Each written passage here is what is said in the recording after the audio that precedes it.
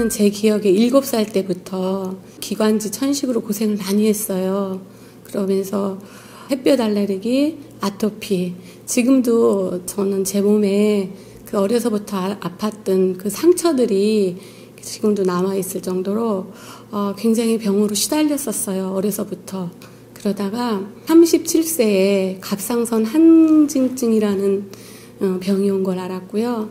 47살에는 관절염으로 좀 몸이 아프기 시작하더니 2년 전부터는 류마티스 관절염으로 고통을 받기 시작했어요. 그러다가 제가 절망적인 건 올해 3월에 담낭에 담석이 있다는 걸 알았는데 담낭 제거 수술을 하려고 했더니 담낭을 떼어내면 여러 가지 그 기능적인 문제에서 제가 배견할 수 없는 상태다. 그래서 관찰을 하되 또 관찰하다 갑자기 담낭이 아파올 수 있잖아요. 그럴 때 천식이 발작하면 또 상황이 안 좋아지니 이러지도 저러지도 못하는 진퇴양난이었죠. 그러다 보니까 아는 지인분한테 힐링스쿨을 소개받게 되었어요. 일단은 잠을 잘 잘 수가 있어요. 아토피 알러지가 있어서 약을 먹지 않으면, 약을 먹고도 몸을 막 긁어야지 돼요. 자다가 일어나서 가려워서 깨기도 하고, 밤에 화장실 가는 거는 단순히 습관인 줄 알았어요. 여기 와서 공부하면서 야간요가 병이라는 걸 알았어요. 밤에 잘 때 제가 집에서도 가족들이 불편할 정도로 6번에서 8번 화장실을 가고 깨거든요.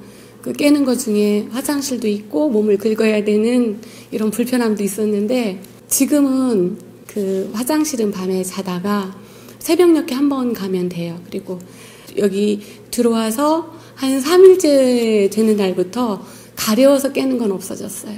손가락이 제가 사실은 변형도 오고 이게 손을 구부렸다가 펴는 게 힘들어요. 그리고 아침에는 이게 안 됐어요. 힘들고 아팠어요, 하려면. 근데 지금은 제가 잼잼잼을 할 수가 있어요. 아침에 눈 뜨자마자. 류마티스로 해서 그렇게 아팠는데 통증이 먼저 가시면서 이 아침에 잼잼잼을 잘 할 수 있게 됐어요. 숙면을 취할 수 있는 거, 몸이 쑤시고 아팠던 거, 계속 재채기하고 이런 것들이 완화가 됐다기보다는 치료가 된 것 같아요. 거의 다 변화가 된 거죠, 이제.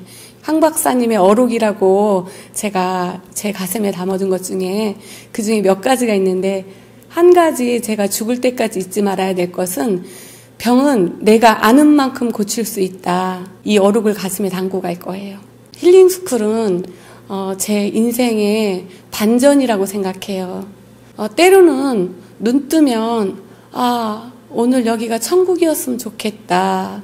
이렇게 계속 너무 아프면 사실은 굉장히 고통스러워요. 아픈 게 정말 그랬었어요.